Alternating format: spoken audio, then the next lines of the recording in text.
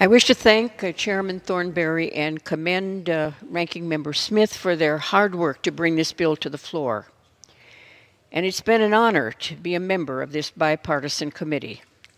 I also want to recognize my Chairman of Readiness, Representative Joe Wilson of South Carolina, for his invaluable assistance.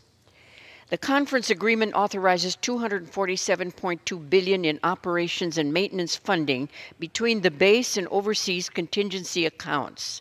This includes increases in readiness enabling accounts to support depot-level maintenance, parts and spares, training and facilities sustainment, restoration and modernization. The agreement also challenges the Surface Navy following the 4 incidents that occurred in the Pacific last year. And with respect to military aviation, the agreement establishes a National Commission on Military Aviation Safety that will assess the causes of recent aviation mishaps and make changes for training, maintenance, personnel, and policies related to safety. The FY19 NDAA also begins to address challenges with DoD's facilities and infrastructure by authorizing appropriations of $11.3 billion for military construction and family housing. This includes authorization for 38 additional military construction projects from the service's unfunded priorities list. I am also grateful to the conference for including provisions important to Guam. First, the H-2B workforce provision allows us to fully implement the Marine relocation to Guam from Okinawa, which is vital to the security of the Indo-Pacific region.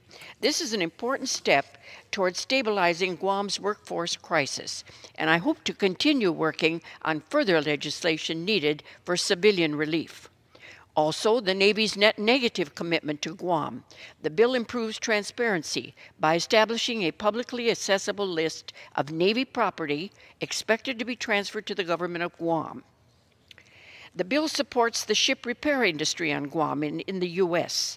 The bill authorizes $32 million for the Navy to restore a dry dock capability and prohibits the Navy from redeveloping the former ship repair facility on Guam for any purpose other than to support the depot-level ship maintenance.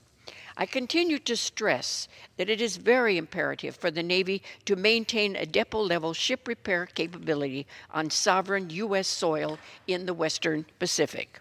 I close by extending my gratitude again to the Chairman and the Ranking Member, and to my colleagues and the professional staff and all who participated in producing the conference agreement. And I encourage my colleagues to support it. Thank you, and I yield back.